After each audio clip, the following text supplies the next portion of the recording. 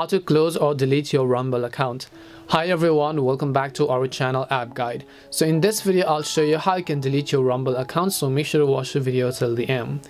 Now, deleting your Rumble account means you're going to lose all your videos, you're going to lose all the monetization features if your account is monetized, the verification status, and so on. So keeping that thing in mind, if you still do want to delete your account, then what you have to do is first of all just come to rumble.com, and then once you come to rumble.com, click on the profile icon from the top right hand side of the screen, and then here you'll find the option called account options, right? So you want to simply go to the option called account options.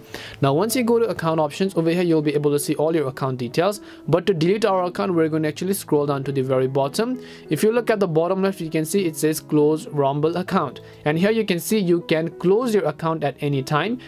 This will make all your Rumble content unavailable to you and to other people, so you can select the option called close your account, which you see right over here.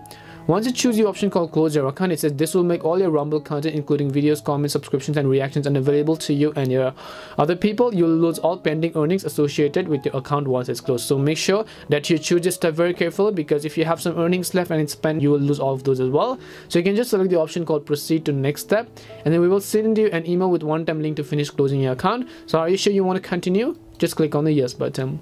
Now once you've done that, just go to Gmail or whichever email is associated with your Rumble account. As you do that, you'll most likely receive an email. It says account closing confirmation at the top, so just select it, and then here to confirm that you want to close your account, please click on the link below. Just click on the close my account option. It'll ask you for a confirmation. Just type in close in this case, so just go ahead and type in CLOSE. Just type in close, and then once you type in close, just hit the option called close my account over here. It'll ask you for a confirmation. Just hit the yes button again, and now you can see your Rumble account was closed successfully. And that's all it takes to close your Rumble account. We hope the video was really helpful, and if it did help you, then make sure to leave a like and subscribe to our channel. If you have any more questions, feel free to leave them down. Thank you very much for watching, and see you in the next video.